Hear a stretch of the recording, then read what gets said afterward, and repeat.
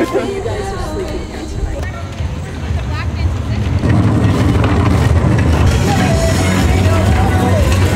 Keep coming, keep coming. Alright, you're good.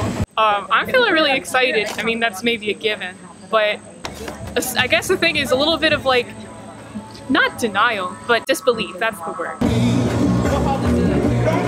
I'm very excited. Last year I also was not at home, so I'm not too nervous about not living at home. I'm nervous about like being around new people, but in general I'm mostly just really excited. I'm also super excited. Seems like a perfect college to me. I am a little nervous because this is my first time away from home, but I'm looking forward to the new opportunities. It's so exciting, like helping these like first years move in for the first time, and like, you know, like getting to meet them as they like first arrive on campus. Just like college, man. Yeah. It's happening.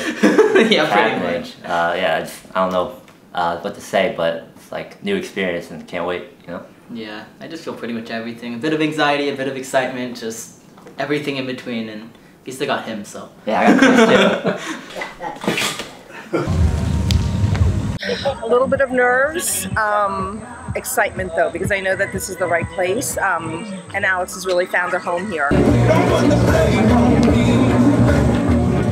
I think I'm looking forward to, a lot of, meeting new people and learning a lot of different things and being able to figure out, I guess, where we're going to be in the future.